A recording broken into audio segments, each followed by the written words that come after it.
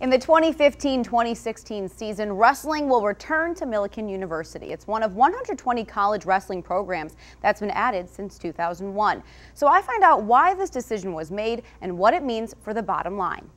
No one has seen wrestling at Millikin University in 7 years, not after it was dropped. So why bring it back?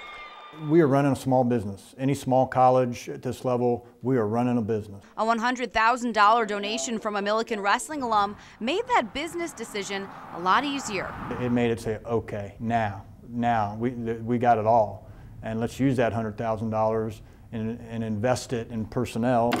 Enter Ryan Burt. Dr. White is handing me a program that I get to pretty much construct and build a championship program the way that I've seen it. At Loras College in Iowa, where he was the associate head wrestling coach. He says he helped a team go from about 87th in the country to as high as 8th over a 3.5-year period.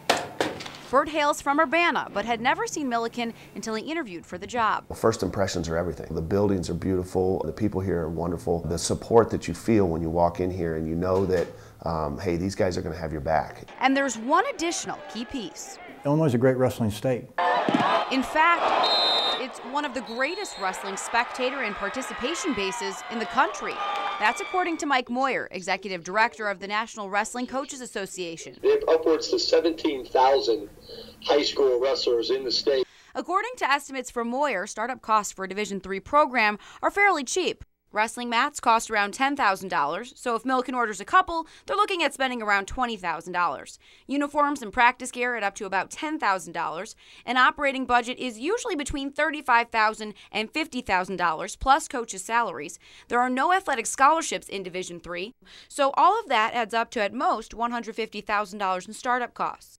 And don't forget, in this case, Millikin has the $100,000 donation. We have case studies out there that show a Division III, a brand new Division III wrestling program, by year number 3 can actually net over $1 million for the institution through the additional tuition dollars that come to the school. No mats here yet, but it's at this gym at the Griswold Center where the wrestling team will be competing. This facility is where all indoor sports and some outdoor practice and play.